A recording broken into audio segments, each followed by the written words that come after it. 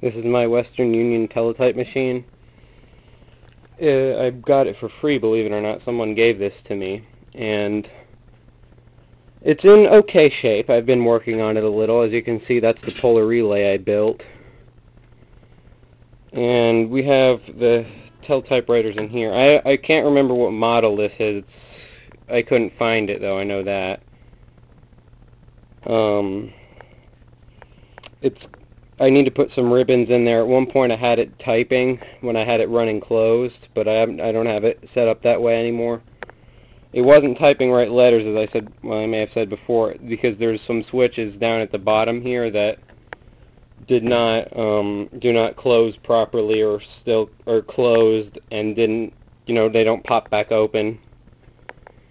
So here, I'll open the. Nah, I don't want to do that because I got that sitting up there. Actually, yeah, I can open this. See, there's the teletypewriter, and here's the switches that are the problems.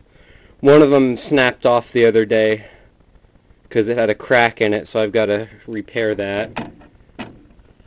So I'll show you how this works. I have this on a power supply, so let me turn that on.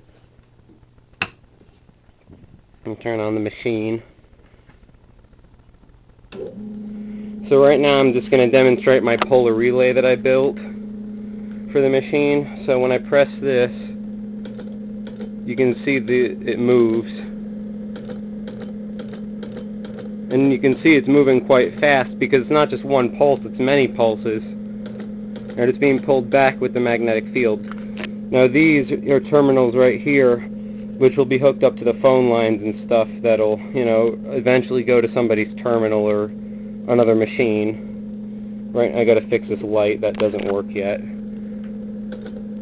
See, and I press different keys, different things happen.